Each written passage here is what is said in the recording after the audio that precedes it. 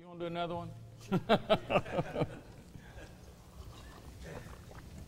Good morning. Good morning. It's good to see you today. We got a lot of folks out for Labor Day holidays. How you doing, Jerry? We're here. I'm glad you guys made it. Oh, absolutely. Amen. Good to keep you close. That's how I know the rapture hadn't happened yet. It is good to see you today. I want to remind you very briefly, there is this little form inside your bulletin. If you haven't been through one of our journey classes, the 101 class starts in just a couple of weeks. In fact, I think it's next Sunday afternoon, 4 o'clock. It's about an hour and 15-minute class. Make it, take it. It's a good time, Lord. I'll teach this class, kind of share the original Start of Believers Fellowship, our vision, where we come from, where we're headed, what God's doing. So it's a very informative class about the church and the ministries of the church. So take time to come. Many of you have recently started coming to Believers Fellowship. It's a great class. Maybe you haven't joined the church. You're thinking about joining the church. Come, sign up for this class. You'll find a little bit more about it, be able to ask some questions. In fact, you can join in the class right there if you'd like. But you need to come, be a part of it. Just take the bottom part, very simply. Put your name information inside the offering box when you leave the service today, and we'll put you on the list to be there. Amen? If you got kids, let us know. We'll take care of them, and just need to know that they're coming, so we have an adequate number of people here to take care of them as well. Praise the Lord. It's good to see you. We're continuing our series, as we've been in the last several weeks, on apostasy and how apostasy is rampant in the day and the age that we're living in. The prophet or the teacher, the apostle, not the apostle, but the brother of Jesus, whose name was Jude, wrote this letter. And he writes it, which is a clear and accurate description of the day and the age which we are living in today. In fact, I don't think there's a clearer picture of it than in the Word of God. Several weeks from now, I'll be doing a new series on the end times and on prophecy. This is really the perfect kind of lead into that series as we talk about how the stage is set for all those things that the Bible talks about. In fact, there's some incredible things the Bible talks about in regard to the last days. Maybe you've looked at those things. I just don't see how that could be, how it's going to happen. When you start realizing where we are culturally, you'll see how easily in years to come all this thing can already started falling into place. So we're looking at the book of Apostasy, studying Jude in the end times and how it certainly is rampant in the culture that we're living in today. Hopefully you're ready for today's message. If not, seat belts are provided. Just raise your hand for an usher. Because this really gets down to the nitty-gritty. This gets down to where the rubber meets the road, so to say. This gets down to some things that are not palatable nor acceptable in the culture that we're living in. In fact, this borders on intolerance. We talked about that last week. Maybe you'll get the line. All right. Let's just jump into the Word. And Jude, we've already gone through the first 7 verses. Well, I'm going to give you about 5 or 6 verses today. We'll try to get through a couple of them, all right? We're just kind of taking it line by line and word by word. Said in the same manner, these men, also by dreaming, they defile the flesh, and they reject authority and revile angelic majesties. But Michael... But Michael the archangel, when he disputed with the devil and argued about the body of Moses, did not dare pronounce against him a railing judgment, but said, "The Lord rebuke you." But these men revile in things which they do not understand, and the things which they know by instinct, like unreasoning animals, by these things they are destroyed. Woe unto them, for they've gone the way of Cain, and for pay they have rushed headlong into the error of Balaam and perished in the rebellion of Korah. These men are those who are hidden reefs in your love feast, and when they feast with you without fear, caring for themselves, clouds without water, carried along but by the winds, autumn trees without fruit, doubly dead, uprooted. There you have his simple opinion on apostates, about who they are and what they are and what they are. You know, you think about so many, over the years that you've seen in the culture and even through history. He gives a little history lesson continually throughout this book. Last week we talked about some of those that fall into the category of apostates and says these, the present day apostates, are just like the past day apostates. And he just basically says in the end times, in the day that we're living in, it's going to be very common. Remember what we said apostasy was? It was to abandon the truth. In other words, you have a familiarity with it. You know, you have it in your head, you don't have it in your heart. Some people believe apostates are those who have fallen away and lost their salvation. Well, we dealt with that in the first few verses. He's not saying. He said, if you are a saved person, you're preserved until the day of judgment. He said, but these are people who have, like Peter said, like a form of godliness. They're religious. They have but they deny the power of it on their life. In other words, they have this head information, but they have no heart transformation. There's no genuine commitment to Jesus as Lord in their lives. They go through religion. They may be a part of some particular denomination, but when it gets down to it, they are not genuine believers. Thus, we have this term of people who know the truth, they become familiar, but then they just reject it. And this is where we are, in the day and the age. So we see that's to know and reject the truth. Again, we see it in history when Isaiah was prophesying it, and the Gospel John talked about it. Isaiah says, "And the destruction of the transgressors and of the sinners shall be together, and they that forsake the Lord shall be consumed." John 6, he's talking about all those people that followed Jesus. When Jesus turned around to them and said, "If you don't eat my flesh and drink my blood, you have no part with me." Now, for those in a Gentile mindset, we might not fully understand what he's saying there, but these people, I believe, had an absolute understanding of what he was talking about, because he was talking about a covenant relationship. In other words, it's like marriage. If you're not willing to be my one and only, then, we don't need to get married. And Jesus was turning them to them. It's kind of the same mindset as like marriage is a covenant. If you're not willing to follow me only and no others, if you're not willing to pursue me as the Lord of your life, then you don't have any part with me. That's when Peter said to the Lord, "Well, Lord, these are some hard sayings. That's some difficult preaching. You're going to run some people off." He said to them, to Peter, said, "You going to go also?" To which Peter responded, "Where am I? To whom shall I go?" He had the wisdom to know it's about a personality. Am I going to follow God? Am I going to follow Jesus, or am I going to follow the devil? He said, "To whom shall we go? You have the words of life." And this is what it really gets down to. This whole issue of spirituality and life in Christ gets down to God, who He is in His Son, what He's given to us, how He's presented to us the way, the truth, and the life, and how there really is no other access unto Him but by Jesus the Son. Now, as you get into the study of apostates, you see, as you look at this, there are a lot of people, like as in the Old Testament, who rejected the truth. But their evil is really compounded when these rejectors of truth become apostate teachers and leaders and prophets. 2 Peter spoke of them. He says, "But there were false prophets among the people," in history, "even as there shall be false teachers among you, who will privately bring in damnable heresies, even denying the Lord that brought them, and bring upon themselves swift destruction. And many shall follow their pernicious ways, by reason of whom the way of truth shall be evil spoken of. And through covetousness shall they with vain words make merchandise of you, whose judgment now of a long time lingereth not, and their damnation slumbereth not." Now Peter was saying, and when he was written, this book was written before the book of Jude, you're getting ready to see a wave of apostasy. And there's going to be these false teachers. And they're going to come into the church. And these false teachers are going to deceive a lot of people. And they're going to do it for the sake of covetousness, because they can so-called shear the sheep for their own benefit, just to get something from them. And because of them, those of you who are genuine, you're going to be evil spoken of. They're going to make you look like idiots, so what to say, which we've seen that in the culture that we're living in. He said, and they're covetous, where they're smooth, where they're feigned words, they're lying words, it's all about for them just gain. And he said their damnation, it doesn't slumber. Judgment's coming upon those kind of people. Now the apostle, the brother of Jesus, Jude, said, what Peter wrote about, it's happening now. He foretold it, he foresaw it, he prophesied it.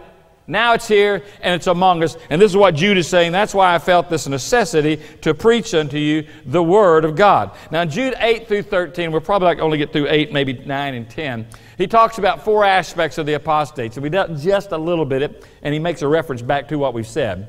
He talks about their character, their conduct, their company, their character, and their condemnation. We're going to deal today mostly with their conduct. I don't think we're going to make it down to where he talks about Korah and Balaam and that. We'll do that next Sunday. But he's dealing with these issues of the apostate and just what are they doing? Now, when we get into their character, we'll see a little bit more why they do what they do. But it explains what they're doing, and he calls them to remember the facts. He says, just like in the same manner. And he kind of looks back over the verses that we talked about last week in verses 5 and 7, where he referred to Israel in the wilderness. He talked about the angels who left their habitation, and he talks about the Sodomites, Now, we dealt with that last week. I think that may even be up on YouTube. If you want to go back to YouTube and watch it, you can see it there. But the idea is here is showing that the attitude of the apostates in the present world he was living in is the same attitude that the apostates in the Old Testament had.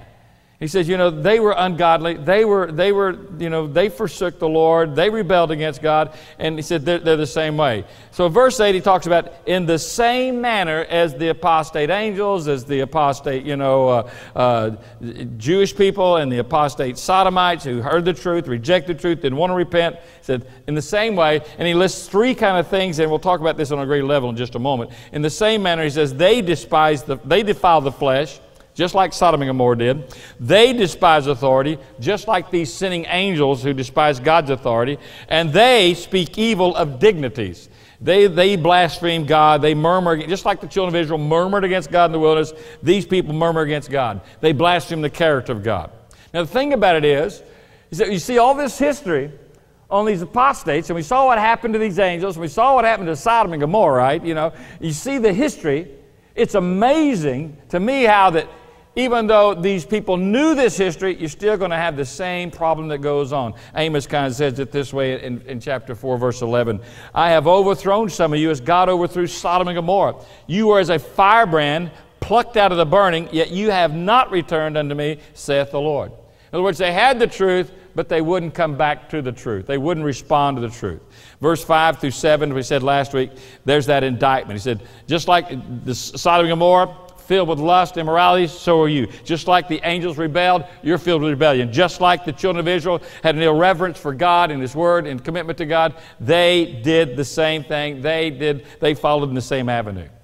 So just like they were, it's just like the present day apostles. So if you want to be able to kind of have a discerning heart about false teachers and apostasy that's going on in the church today and in the world we live in, he said, you've got this history. Here's a lesson. Just read it and believe it. Don't be naive. Don't be simple-minded. Don't be open-minded to error. God's given us a clear venue. He's given us a clear word. It's truth. And so we can hold up truth to everything. And, it's kind of like the lie detector. All right? It will expose what is error. It will expose what is a lie. In fact, he refers to them in this verse, and King James puts it this way. He calls them filthy dreamers. Filthy dreamers. Now, the word dream here is a word which translated in the Greek language to dream something, all right?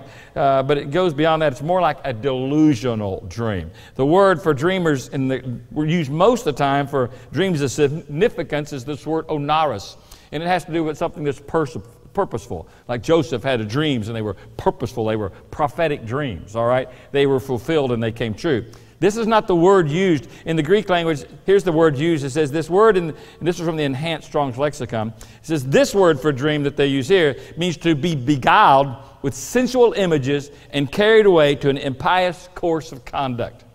In other words, it's fantasy world.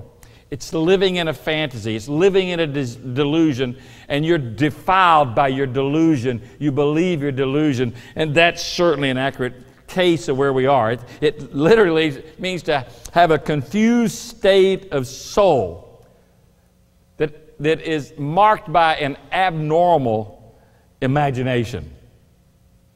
Not a graced imagination. It's arbitrary fantasies that are so vivid to the dreamer that it makes reality and truth of no importance to them. Literally, they become deluded, beguiled. They don't receive the truth because they're living in a dream world. So he gives us this kind of definition of it, and we'll talk about it more a little bit next week. But that definition, he says, these filthy dreamers, these apostates, these dreamers, and he gives us a little list about their conduct that follows that. And there's about 5 things we'll mention quickly this morning. One, he says, they defile the flesh. That doesn't mean they're cutting themselves. That's defiling the flesh in some manner. But he's talking about immorality. And one thing about the apostate, immorality always shows up. And I'll explain why in just a minute. But it always becomes an obvious part of their character. And if you follow the person, you think, it might be a preacher, or a teacher, or a leader, he's saying, watch them long enough. If they're not the real thing, they will fall into gross immorality, and there'll be no repentance from it. Now, it is possible for believers to sin in this way. But if they're a genuine believer and not an apostate, they will come to genuine repentance. They'll turn from it. They'll get their heart right with God. They'll start pursuing Jesus in their life. They'll take steps of action to get their life right with God. Now, he's talking about leaders especially here. There's a lot of people in churches today, we've seen this on many occasions, who get up and confess before an audience or a crowd their failure. Some have repented. Others have said and made excuses for their failure. Well, it's not my fault. I was born this way. We have churches in Houston, large churches in Houston, large churches across America. Well, pastors have gotten up and embraced a homosexual lifestyle and said it's okay. Denying the truth, denying what God says, but it's okay. Well, why? Because they say it's okay. Filthy dreamers. Led them to a beguiled state of mind. They don't embrace the truth of God's Word anymore. And I know that we are so ignorant in our culture. We have such little discernment in the church. That's why these letters are written to us. We have such little discernment in the church, we just continue to listen to people like that. And churches are filled with people who continue to follow people like that. It was back in the 90s, I think, when there was a group of people who exposed that Paul Crouch of TBN had been involved in an immoral relationship, involved in homosexuality with his intern assistant. There was no repentance. There was no remorse that was given. It was taken into court and sealed by court records. Money was paid off. Finally, when it was exposed, Los Angeles reporter went to, Pastor Crouch, asked him about it. He said, well, he said, it's not really my fault. I was drunk. What? I guess it's okay then, if you're drunk. So anytime you want to practice homosexual lifestyle, just go get drunk. Is that the way that leads?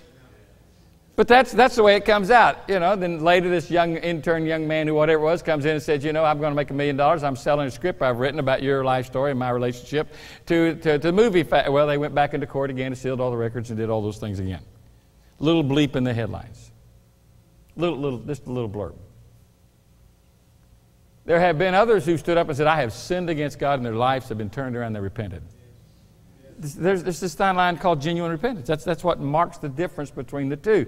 One just goes on and justifies it, or says, as some pastors have so-called come out of the closet in our culture and said, well, it's okay today. God's changed his mind. It's that whole open theism concept we've talked about in the past where, God has a different way of thinking about it today. Then others we've said who want to apologize and just say, well, that's not really the sin of Sodom and Gomorrah. The sin of Sodom and Gomorrah was inhospitality. He says, these men, you can tell apostates because they know the truth, but they reject the truth, and sexual vice and sin will control their lives. Now, here's the thing. If you don't really possess the Holy Spirit in your life, the flesh will run you. Let me put it this way, the flesh will ruin you.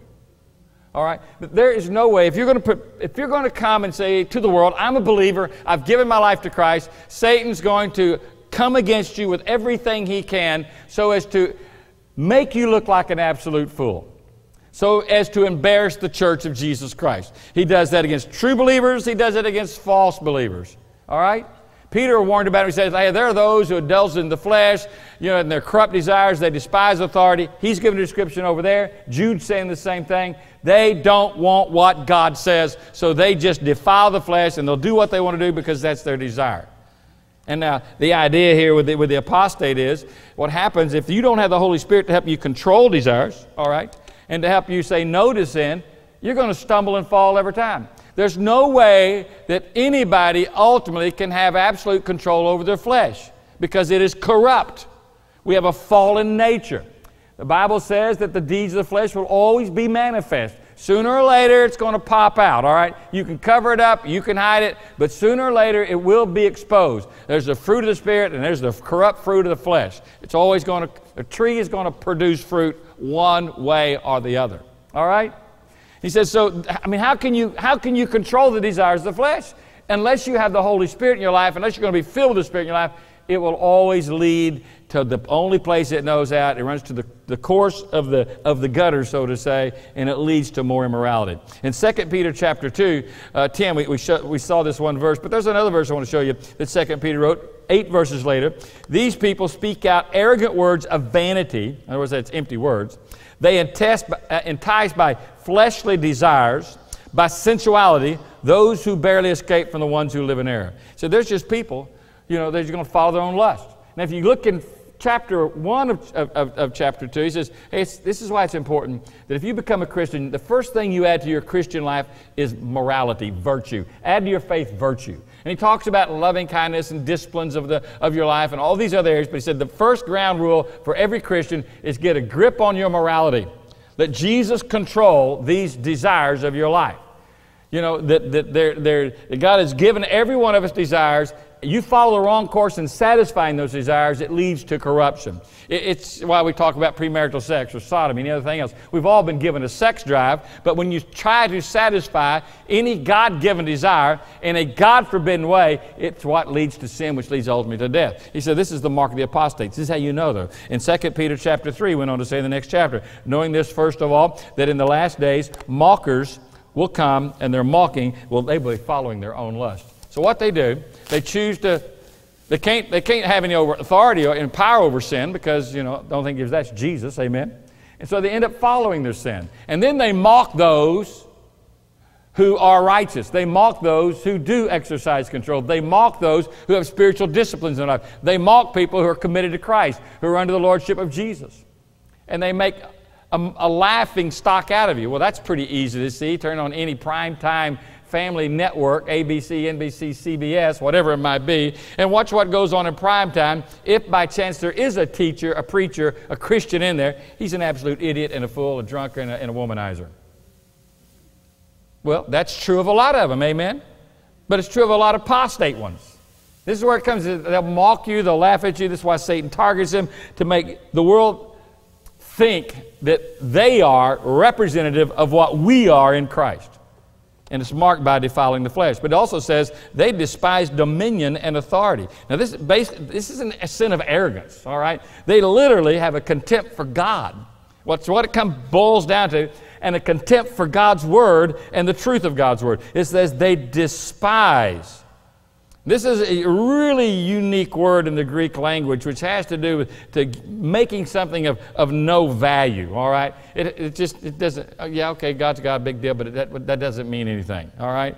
It's the word atheteo, and it signifies that you don't have to pay any attention to it. In other words, it's the idea of this is established truth that God is God, Jesus is Lord, the Word of God is truth. But I just reject that, all right? That's what the apostate does. He knows it. This is the deal with the apostate. Not like somebody who's out here as an atheist doing it. This is somebody who has a familiarity with the Word of God. He says, okay, I know that, but I reject that. God's God, but He's not my God. Jesus is Lord, but He's not my Lord.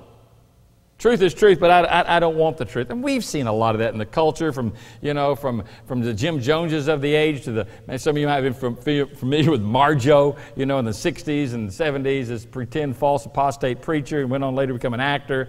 The idea is that they just don't want God. We read that back in that verse earlier. It says they reject only Lord, Savior, and Master, Jesus Christ. The word dominion here is when it says they reject dominion, it's the Greek word kuriatis, which deals with lordship. We talked about 2 weeks ago this word, and even a little bit last week of the word kurios, that God has raised up Jesus and given Him the name of Lord. They basically, in a nutshell, the apostate says, not my Lord, not over me, not over my life. I'm going to do what I want to do. Now, you see that whole mindset as part of the nature of Satan himself, right?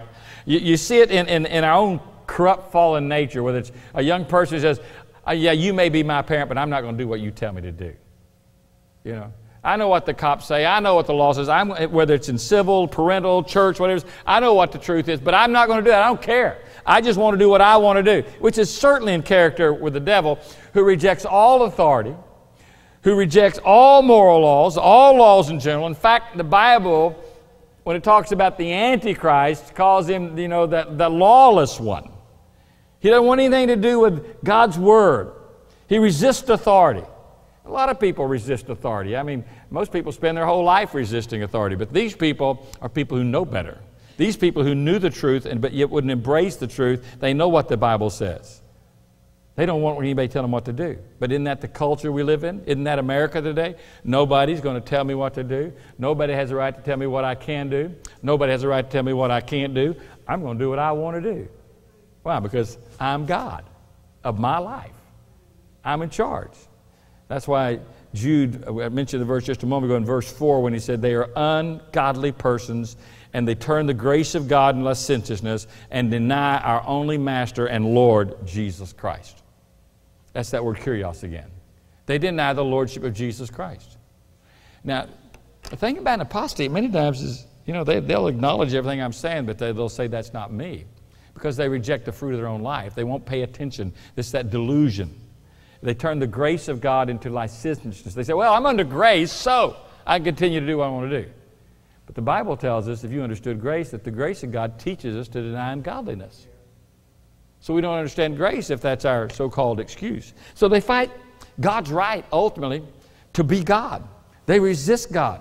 Now, if they go on with religiosity, they're like the Gnostics of Paul's day. The Gnostics who believed, that, there's God and there's this spirit life and there's this rebirth we experience now through Jesus even. They'll claim that part of it. But they had this idea, that's my spirit person, but I'm also a flesh person, a body. And so, I'll nurture my spirit being, but also do what I want to with my flesh. It's two different things. They don't influence one another. That's that early steps of apostasy with Gnosticism that we saw in the early days of the church. So they despise authority. You still with me? Seat belts are still available. They speak evil of glories. Now, I love this. Glories is the Greek word doxos. In the New American Standard it says they speak evil of angelic majesties. I don't think that's the best translation of it, Some people say, well, it's talking about doxos, which means angels. When I literally believe, because how this word is used so many times in talking about the glory of God, this word doxos has to do with the Trinity. They speak evil against God the Father and God the Son and God the Holy Spirit, They're not going to speak evil against God. These people will. They'll speak evil against the doxos. And the word speak there is the word we get the word blaspheme from. They literally blaspheme God. So I would never do that. Basically, you can do it without saying it by just rejecting God in your life. Said even, and use that illustration about even Michael, he's the kind of the super angel, the archangel. Michael, the archangel, will not speak against Satan. I think that's why they sometimes translate angelic. I think it goes higher. And they say, well, what's all that about? When Satan shows up, he claims the body of Moses. Well, you know the story in the Old Testament, how that Joshua was put in charge of leading the children of Israel because Moses had struck the rock when he was supposed to speak to the rock. And we saw how that's really a picture of Christ and what all that means, and we've preached and taught on that in the past. And so he wasn't allowed to go into the promised land. So Moses goes up on the hill and watches the children of Israel go into the promised land, I suppose. What else are you going to do? There's nothing on TV. So y'all need to loosen up this morning, okay? He goes up there and the Bible says, and God... Somebody got their pinball machine out? It's one thing to have your phone in church, another thing to bring your pinball machine, all right? But he goes up, and Satan comes, when Moses dies, says, and Moses' eye was not dim, nor his natural force abated. What's that mean? He died too young, basically. He still had plenty of physical energy for living. But the Lord takes him home, and there's his body, all right? The Lord doesn't take him physically home. He takes his soul and spirit home to be with the Father. And so here's the body, and the angel says, I'll take that. It's an angel called Satan, who's a fallen angel. He comes in, and he claims the body of Moses. Well, God sends Michael, the archangel, down to contend with the devil over this deal. And the archangel is smart enough. He's not going to sit there and say, you dirty so-and-so, you're a rotten traitor, you left, He just says, the Lord rebuke you. And he imposes the authority of the Lord over him. You say, well, what's the devil going to do with the body of Moses? I don't know. Probably starting some new Moses cult. Who knows? I'm sure he could prop up a body somewhere and put it under glass and have people lining up by the tens of millions to come and worship Moses' body. All right? You say that's ridiculous. How many of you have ever bbeen to Jerusalem before? Some of y'all been with me before. How many times you've been approached while you were in Jerusalem with somebody wanting to sell you a piece of the cross?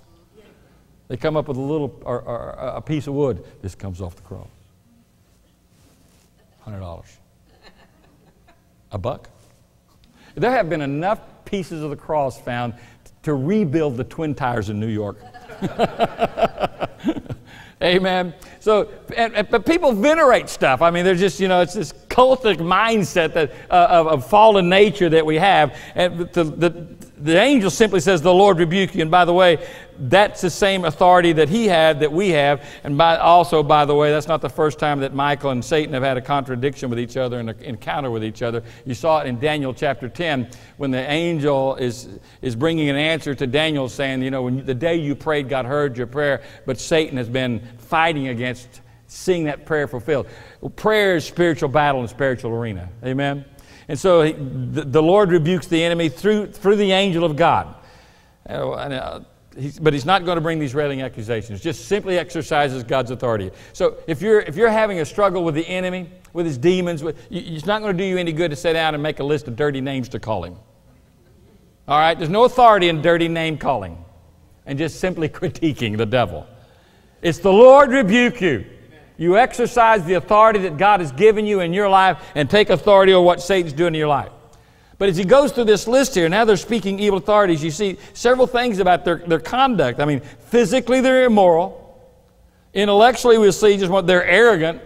Spiritually they're blasphemers. And he talks about this arrogance. He says they speak about things they don't know about. Verse 10, these men revile the things which they do not understand. Why don't they understand them? Because truth is given to us by the great teacher, the Holy Spirit, who lives in us through the Word of God. And these people will not embrace the Word of God, nor will they accept the ministry of the Holy Spirit in their life. They reject God's authority over their life. And so they choose to believe a lie. And they don't understand the truth. And so what they do, they begin to revile it. Or as he said earlier, they just begin to mock it. "Oh, I can't believe you're so stupid. You Christians are out of your mind. I can't."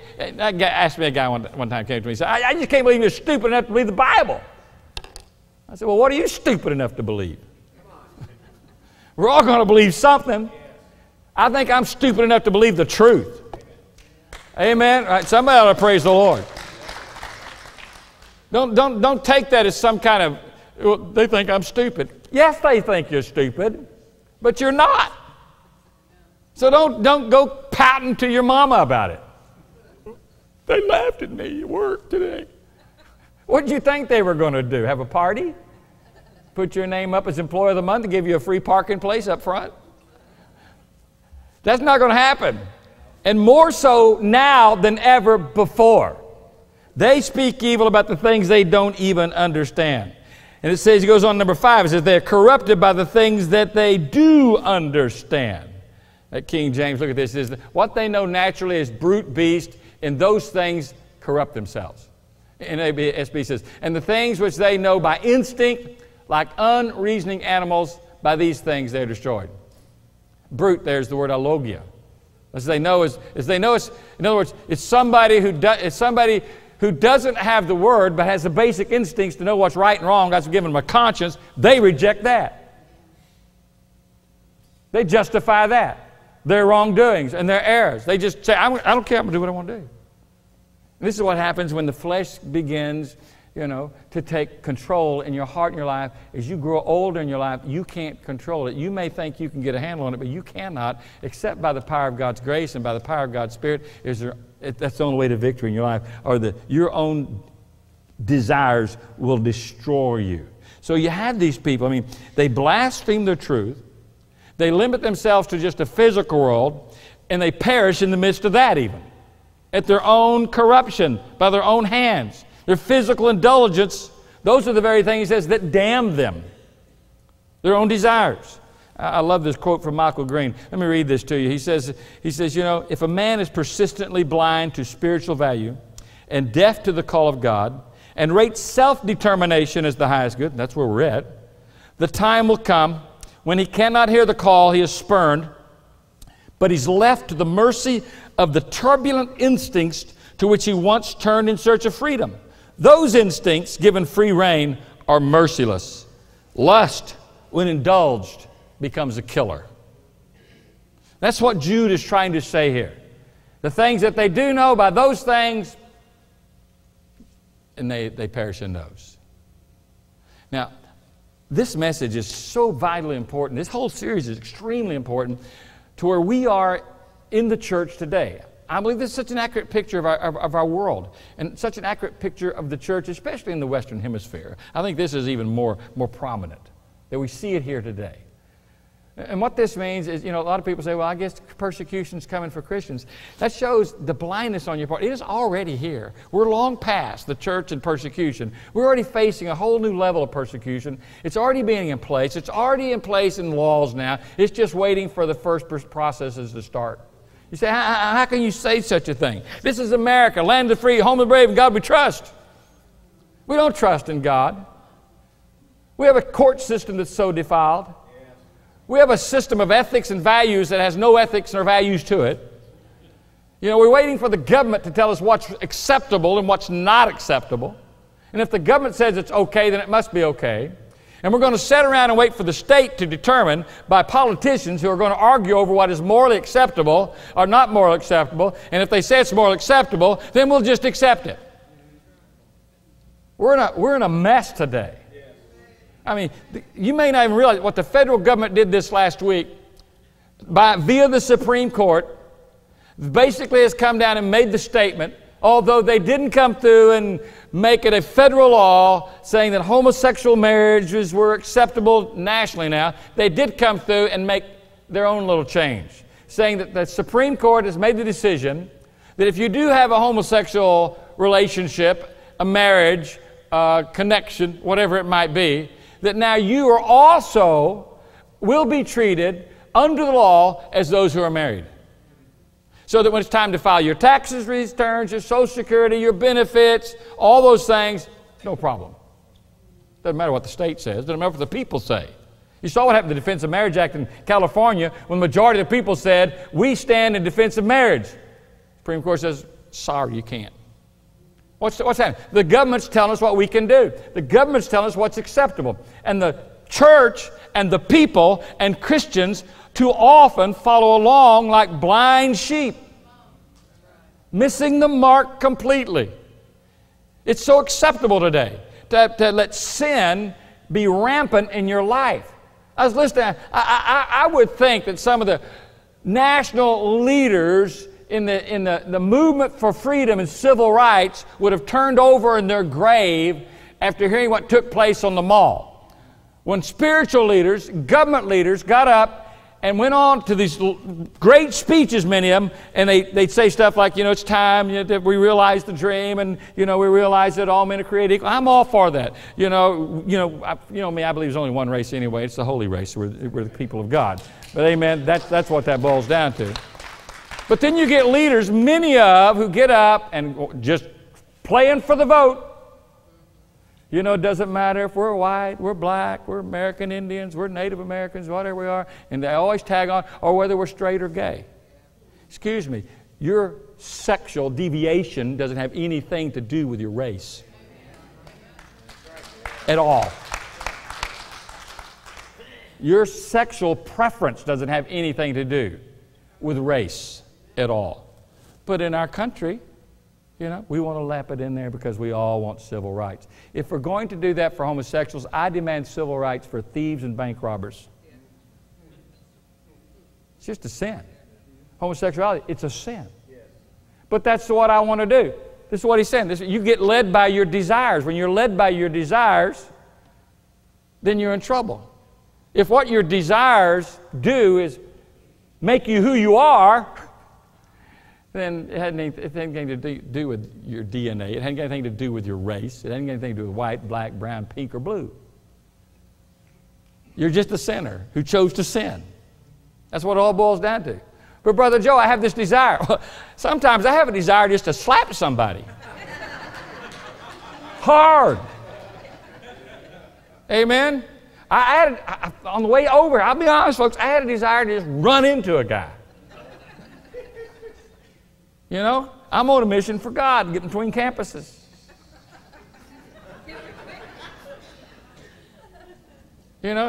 Only car on the road, guy pulls up to a stop sign and pulls right out in front of me. Stand up on the brakes, and he goes one block and makes a left turn. Grace. came over me, or I would have been late.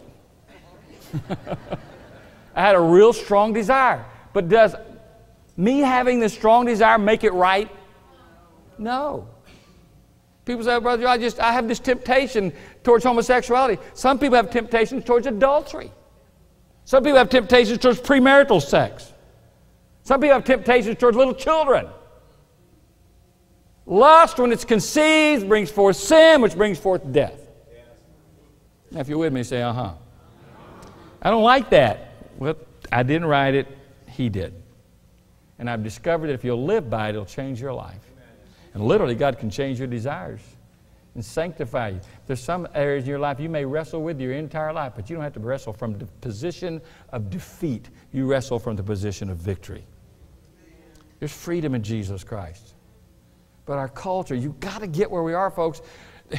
If you're not praying, it's a good sign you don't understand what I'm talking about today. We've got to get back to seeking God's face. We've got to get back to praying. We've got to get back to praying for revival. We've got to get to praying for our families. Your children, parents, your grandchildren are going to face battles like you never faced or even thought about facing.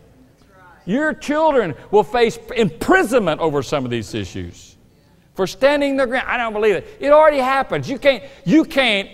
In the U.S. Army, and Eric, you can verify this, if he's standing around talking to 2 or 3 other soldiers and they're talking about homosexuality and they don't agree with it, and somebody comes by, an officer, a non-officer, and says, and here's what you're talking about and here's your opinion on it, he can report you. There's already a sergeant right now who's suing the federal government because they took away things from him and they took away his position from him because he made his own personal statement about homosexuality. The government says you can't give your personal estimation because we've already mandated what's acceptable. You guys with your God and guns and Bibles.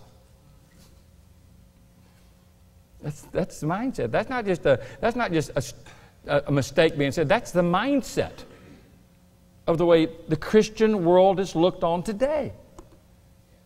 That's the mindset of the world you're living in. You are weird. You are strange. You are backwards. You are degenerate. You haven't grown up.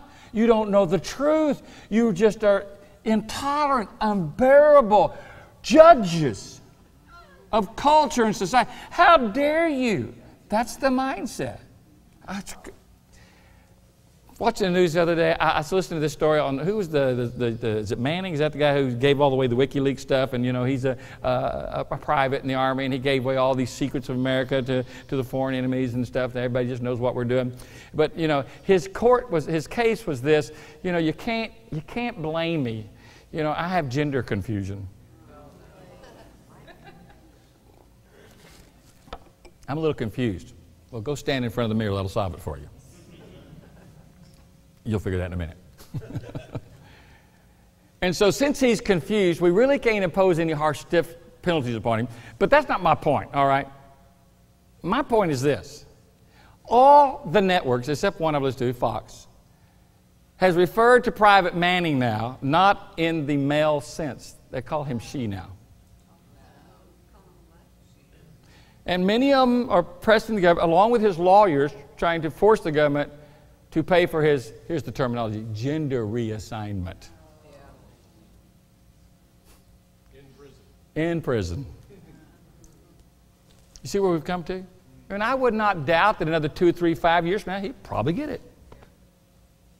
Some of you thought I was crazy when I told you 3 or 4 years ago that it will not be very long, probably within a decade, that homosexuality will be on every state in a federal law. Remember, people used to laugh at Jerry Falwell 30 years ago when he made these statements and stood up against these issues. Oh, you're out of your mind. That's never going to happen. Now I could go on and you could go on because you probably know as many of these things as I do about this, what's happening around us culturally. But we cannot be naive and we cannot say, well, it's no big deal for us. It's not going to bother us. It's affecting everything around you. And it will eventually affect your influence of freedom to worship. There are churches being shut down in different parts of the world today by having stands on moral issues.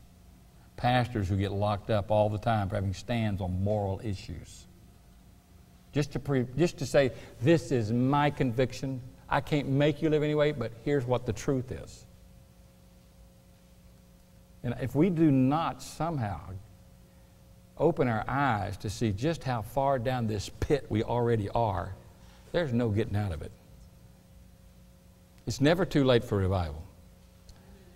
But I do know that the prophets and what was given to us hundreds of years ago, and before that thousands of years, have been right on the mark of wherever we would go culturally and where we would go spiritually. And we're there. I'm not even going to give it a public altar call this morning. Because I think too often, we want to come up and be almost Catholic in our approach, do our Hail Marys and go back home and be nothing again, do nothing again. But I'm going to ask that without any music, without any invitation being given all day, for you to bow your head right where you are. And to ask God to drive home the reality of where we are in the world today. I believe we're very close to the coming of Jesus. But this is no time for sitting down and being idle and not praying and not reaching and not loving, not caring about people's souls. I'd ask you to pray for your own heart first. God, give me a clean heart during these days.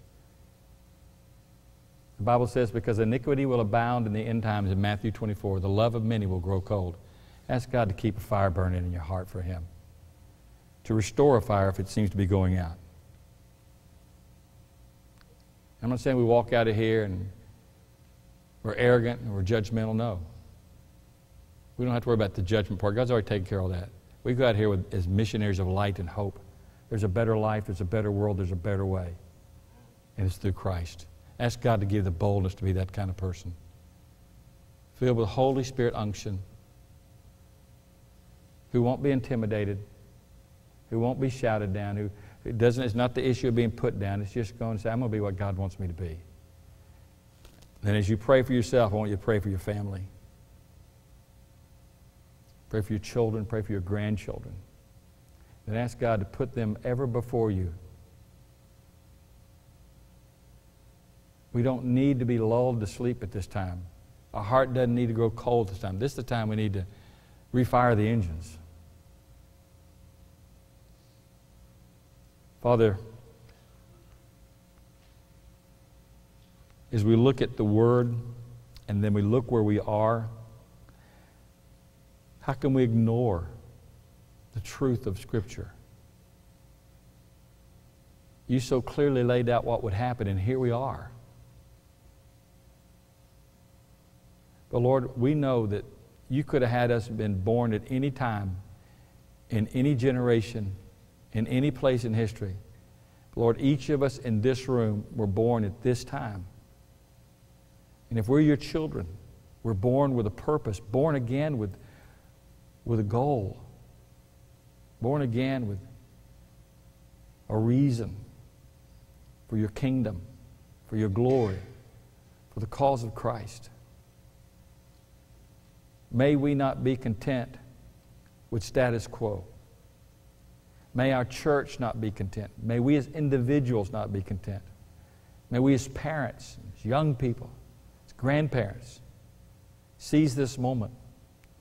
As it says in the book of Esther, for such a time as this, a critical hour, you've brought us into the kingdom at this time, Father.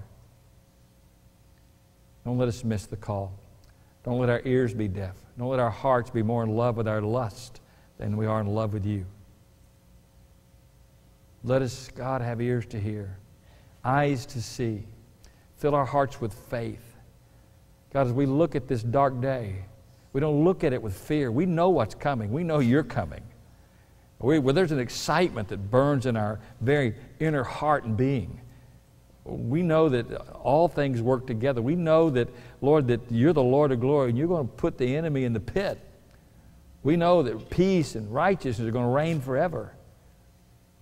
But Lord, in this moment in time that you've given us, don't let us get comfortable. Don't let us sit on the sidelines. Speak to our hearts. Guide us with your truth. Show us what we're to be and what we're to do in this moment. Lord, as long as we're breathing, let us know that you're not through with us. There's still something to accomplish, to move forward, to experience you, to know your voice, to live the life you've called us to. Be glorified in these hearts and lives. And Father, as pastor over this fellowship, I pray for the flock here, as we do often. Bind the wicked one. The Lord rebuke you, Satan, from the hearts and the homes that are under this umbrella, which you've given me oversight of. Protect them. Move them to the place of deeper love with you than they've ever been in their life. Use them for your glory. Help us to shine like the lights in the dark that we are. In the precious name of Jesus. And everybody said, Amen.